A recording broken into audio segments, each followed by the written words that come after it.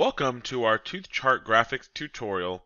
In this tutorial, I'm going to show you how to set up graphics for the tooth chart.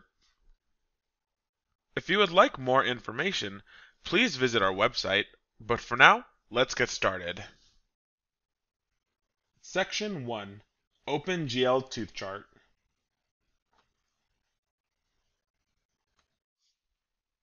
When charting in Practice Web, if you're noticing that on the surfaces of your teeth you're seeing a diamond shape, as well as charted or missing teeth or movements on specific teeth not showing, then this is because your 3D tooth chart graphics is set to Simple Tooth Chart.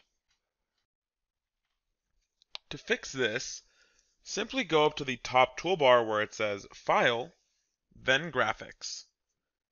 Go ahead and choose the OpenGL Tooth Chart. Select the option that says Show All Formats, and typically I usually suggest format number 3, 6, or 9.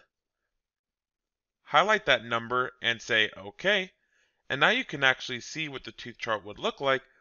So I can see my missing teeth, my movements, and crowns. All of those are indicated correctly.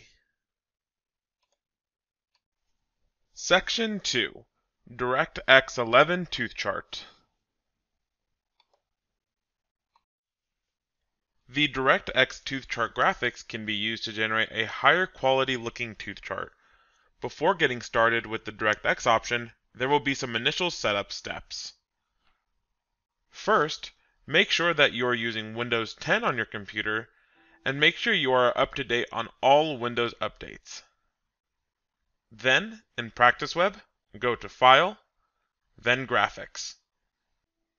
In the Graphics Preferences window, under the top section labeled DirectX 11 Chart on all computers, set the option to Use if available.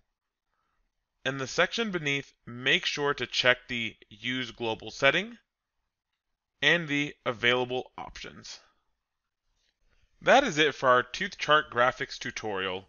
If you have any other questions, please call us on our support line at 800-845-9379, option 2, or send us an email at practice-web.com. Take care.